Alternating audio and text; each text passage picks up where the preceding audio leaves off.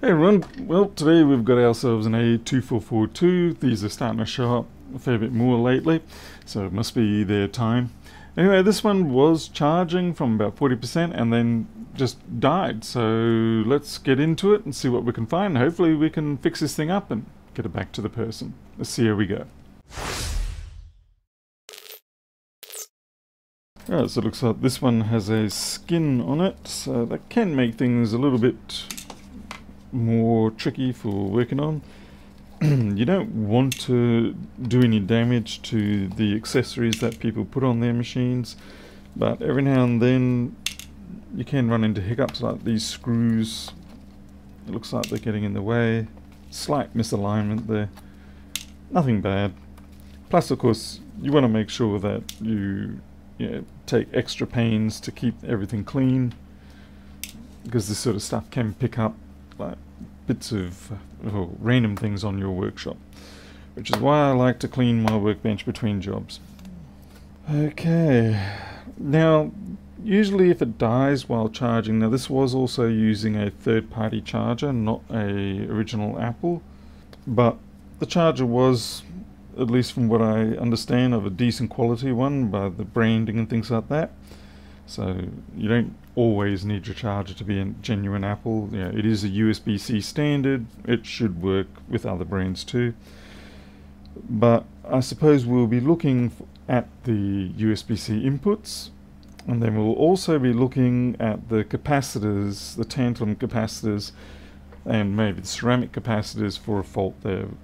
Okay, first thing I've just noticed here, I'll detach the battery first. Okay, so battery is disconnected. We'll take the main screw of the battery out, but I've just noticed there's a fluorescent colored staple there. Okay, let's have a look at this staple. Okay, it's not fluorescent, it's just got a red paint coat on the back. First thing I'm going to do is check to see if we have a short on PP bus. We do. Okay, well that's actually a good thing in many ways, because it's like, okay, we know what we're probably dealing with. We've got some kind of short here, as opposed to a failure with the CD3217 inputs. If it was on the USB-C inputs, that makes it a little more complicated. So in this case, we're going to have to take the board out probably and have a visual check of the machine. Hopefully we can find the primary cause visually, rather than having to do any sort of injection and thermal testing, because the less you've got to do that, the less potential risk you're exposed in the machine too.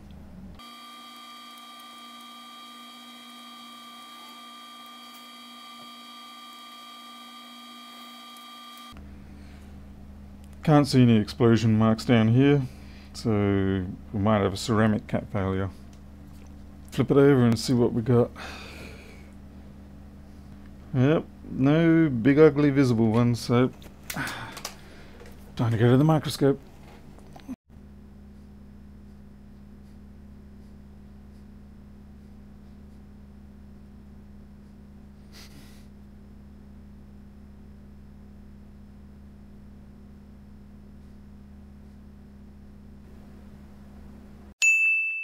There we go.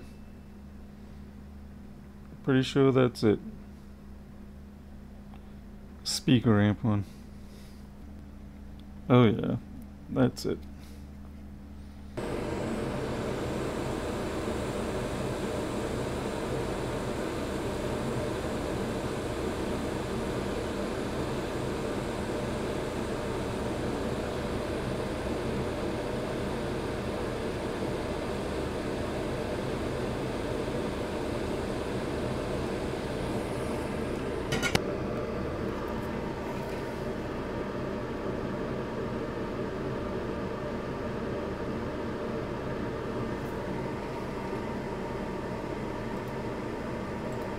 Alright, let's see if the short is gone.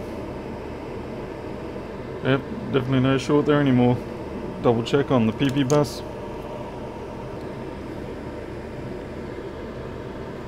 Good, no short. Now we've got to find out what that part was. So it looks like it was CR765.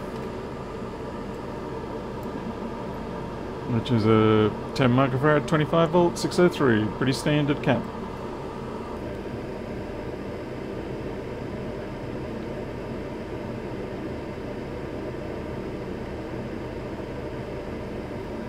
Tiny touch more flux. One replacement new capacitor.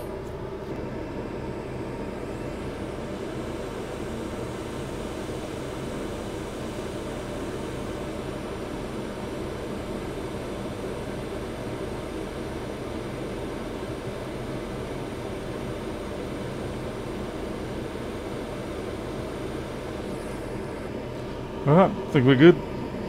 Time to put this back in and see if it works. Let's do a continuity test, just to be super sure. It's good. It beeped momentarily there because I swapped the polarity of the leads.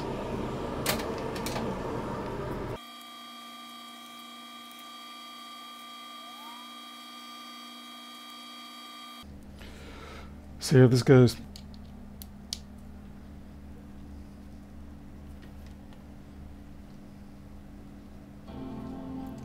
That's what we want to see. I'm going to guess this battery is pretty much 100% charged.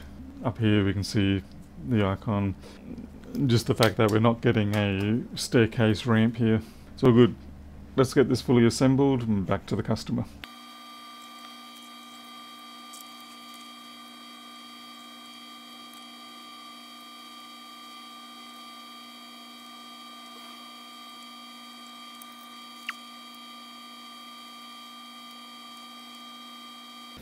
Alright, that's another one fixed, thankfully. This being an A2442, it's a fairly new machine and they're worth a fair bit still, so definitely good that we got that one up and running. Now, it was nice to see also that it was a shorter capacitor that was causing the problem and not input stage issues from the CD3217s or the customer's charger. But while it's a little bit of a disappointment that the components on the board fail like this, it at least is a better kind of failure than having a voltage spike coming through the USB-C inputs or things like that. That tends to be more damage when that happens, and it tends to be more complicated to fix and sometimes can have legacy issues. So this is a successful one, good way to start into the weekend. Thank you all for watching. I hope to see you next time. I'll catch you later.